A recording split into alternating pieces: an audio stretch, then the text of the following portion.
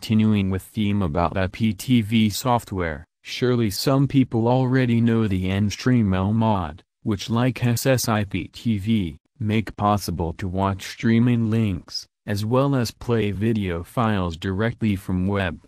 The version we tested is the original Russian, and in the same time we test the widget mode of executing directly from USB, without installing it on the smart TV.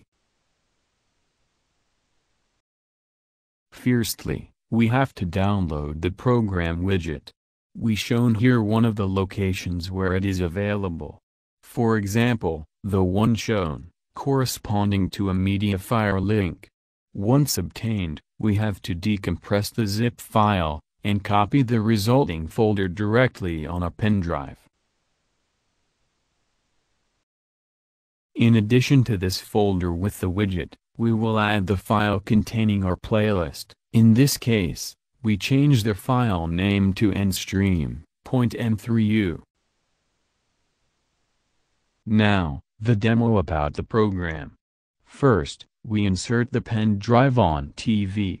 On the Smart Hub, pressing More Applications, at the end of Applications Available for Install, will appear the Nstream icon, with a symbol of USB. We have to press the application icon to open the same. Once opened, then we search inside the menu, the section that allows look for files with M3U extension in the pen drive. And then it will appear our playlist channels. In the next video, we will talk about an English version of this program, and it also have some interesting extras added.